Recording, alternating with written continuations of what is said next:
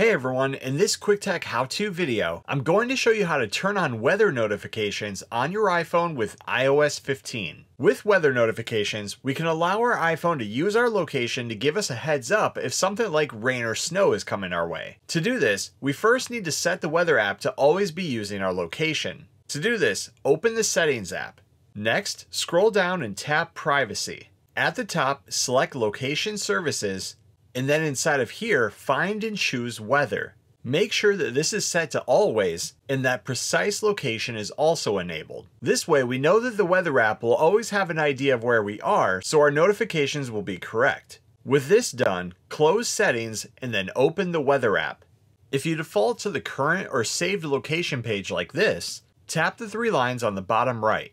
Now from the weather page, tap the three dots on the top right of this page and then choose Notifications.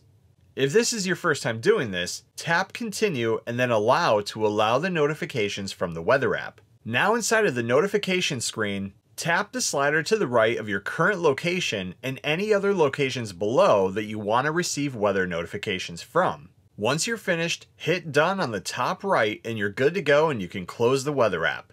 And that's how you enable weather notifications on an iPhone using iOS 15. Thanks for watching. Please like and subscribe and stay tuned for more quick tech how-to videos.